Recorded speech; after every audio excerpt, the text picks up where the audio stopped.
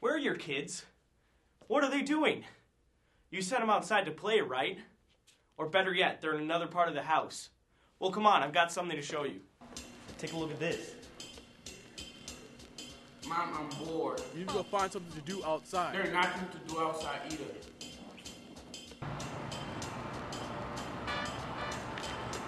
That's a shame. Come on. Take a look at this.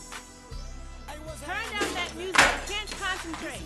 I wish I had a bigger space to practice my dancing. That is such a shame. Follow me.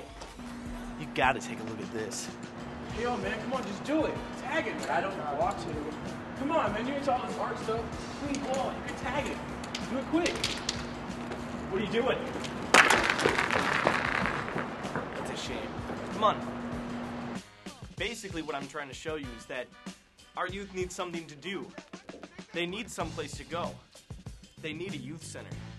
And you have the power to make it happen. Speak up.